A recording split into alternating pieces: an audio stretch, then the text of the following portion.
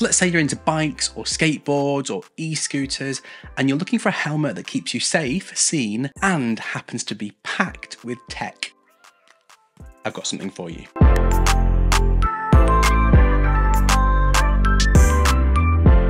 Hi folks, today we're looking at the SF-999 helmet from Basecamp. So Basecamp was founded by two product design students while they were still in college, and although things are going well now, it all began with a massive failure. The company's first product was this surfing accessory whose manufacturing ended up 3mm askew from the original design draft. So rather than sell the incorrect size accessory and risk a 0.6% failure rate, the Basecamp founders decided to pull the product completely and absorb a loss of $150,000. Why am I sharing this? Well, I think this tells us something really important. This company cares about quality. They really care. So Basecamp now offers an expanded lineup of electrified scooters, skateboards, and safety accessories. And my first exposure to Basecamp is this smart connected helmet. And in this video, we're going to be unboxing it before we take it for a spin. Let's go. So when it comes to unboxing and setup, this is where things get a bit interesting. There's no box. The company made a decision not to supply the helmet in a big laminated cardboard box that you're going to throw immediately in the bin, so you get it wrapped up in reusable bubble wrap. And it comes with a nice padded bag for storage. You also get in the pack a little wallet for the remote control, a spare battery, fixings, a cable for charging, and that's pretty much all we need. First job is giving it a charge. The helmet connects via any USB-C cable and takes 3.5 hours to charge from full, and that'll give you about 5 to 16 hours of use depending on how you use the helmet. What that really means is go easy on the Bluetooth and you'll get about 10 hours charged, no problem at all. Pairing with a phone is really straightforward. You just hold down this button, it'll then activate Bluetooth mode, and then you can pair it with any Bluetooth enabled smartphone and the remote itself. This basically means you can use the helmet as a Bluetooth speaker to stream music to while you're out and about, and you can even take calls while you're out on the road. Oh, and yes, there's a microphone nestled up here too, and that picks up your voice for calling or even voice controlling your phone. Pretty clever. That's pretty much it. You strap the remote control to your handlebars.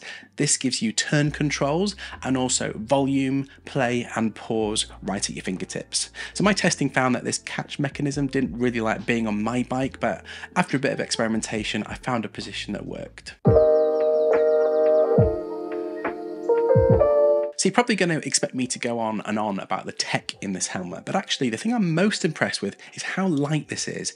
It weighs in at just 385 grams, which is not far in front of most non-smart helmets, and honestly, you barely notice it's there. I've reviewed some other smart helmets on the channel, and let me tell you, this is seriously lightweight. Everything's well designed for ventilation and airflow, and on a hot day, you'll be as cool as a cucumber up top. And even if it does get a bit sweaty inside the dome, you can remove and wash this inner liner nice and easily. And safety wise, there's tons going on. I especially like the way the helmet wraps around your head at the back, that gives you tons of protection. And although there's no MIPS, all these other qualifications that they've earned basically mean your head will be safe as houses if you're out on the road and you're unlucky enough to have an accident.